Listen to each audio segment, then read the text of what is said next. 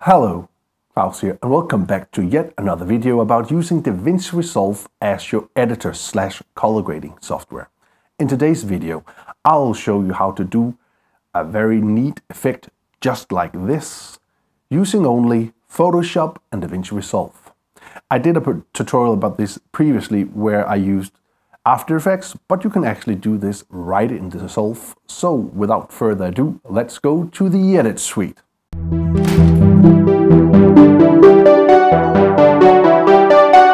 Okay, and here we are back, not in DaVinci Resolve, but in Photoshop. So just to tell you how to do this, very brief, because I already did a tutorial on how to do this. You can look at that up in the card in the top right now. So what you basically want to do is you want to look at the picture and figure out what you want. In this case, I have masked out the cat's head and my head, because that is the two elements I want to move.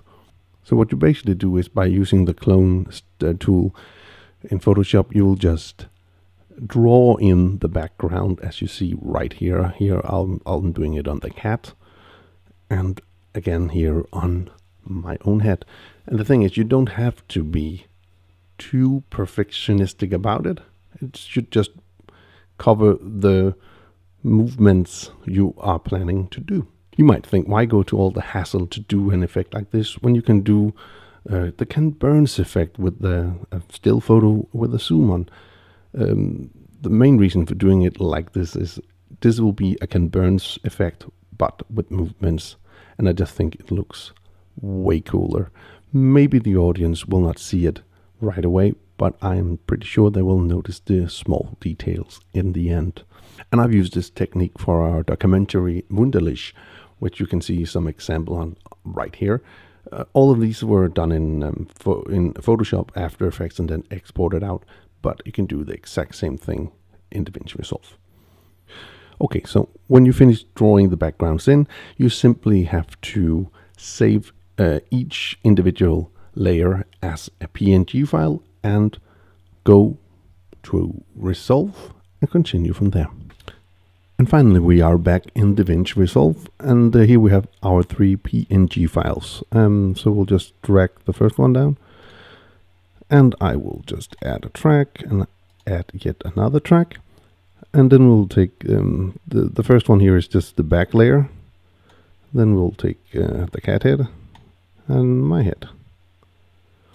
So the way this will work, we'll just animate the cat head and my head, and then we'll see what we'll get out of that. So we can do that very easily by selecting the cat head, go to the inspector up here, and then let's see what we can do with that. Okay, let's use the rotation angle, I think. In any case, we'll just click the keyframe icon right here. So whatever we do to these things will be applied. And then we'll just go to the end. Let's see what the cat head should do. Maybe it will rotate a bit.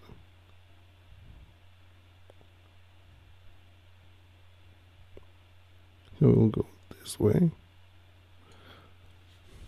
And also go a little, something like that. So you'll see the cat's head will now move over 5 seconds time. And then we'll do the exact same thing to my head. And just select that, and we'll do something different with my head, I think. Again, we can do something. So I think I will, again, rotate my head just a tiny bit.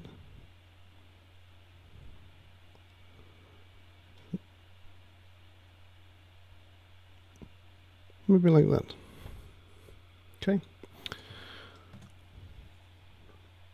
So we have this little parallax effect in this, where we have a still image with two moving subjects. So we can do something to make this a little more interesting, by the way. So by highlighting all of them, right-clicking, and then do a new compound clip. And we'll just call this Parallax. Parallax, okay, create that. So now we have this this still image, which is fine, but we want to create more movement in that. So I thought it would be great to again go to the inspector, go to the transform, and then just push the zoom tool, and then just let's do a little zoom, something like that. And also let's just move this one down, something like that, and we'll just go to the move it up a bit. So now we have this effect, and I think this would be great for a documentary kind of stuff where we do not have any live footage. But as you see, the picture is an old picture of me, so it also looks really washed out. So let's try to do something funny about that as well. So I have here VHS effect kind of thing.